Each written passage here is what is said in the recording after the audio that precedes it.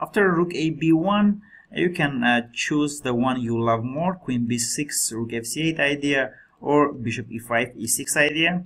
And just remember few things, that after queen b6, white cannot play a3 with idea b4 because we take knight b3. Knight b3, and if bishop b6, we take knight d2, we are pawn up, and also next move we win one of opponent's rooks, so we are winning.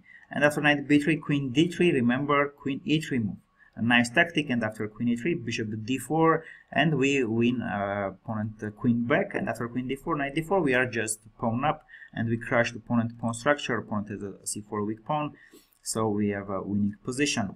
After queen d3, also if you forget queen e3 move, bishop d4 is also working. Bishop d4, if bishop d4, we take queen d4 with check, and if rook b3, we take bishop e3 with check, and then next move we play some queen d4 or even queen c5. So h3 move is impossible, we take knight b3, and after rook a b1, queen b6, where I should play rook fc1. We play again rook fc8, now a3 move again is impossible, we take knight b3, same thing. If queen d3, it's absolutely the same, we take queen e3 with same ideas.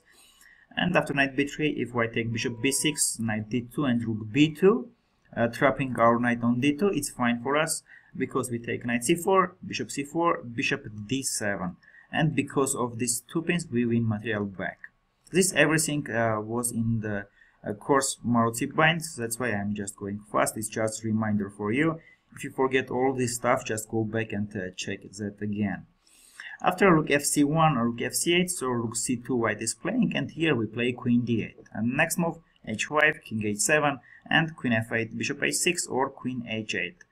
Remember the beautiful game, Lenik Luka Lek Wanglem. This is covered in the first course, Maroczy bind.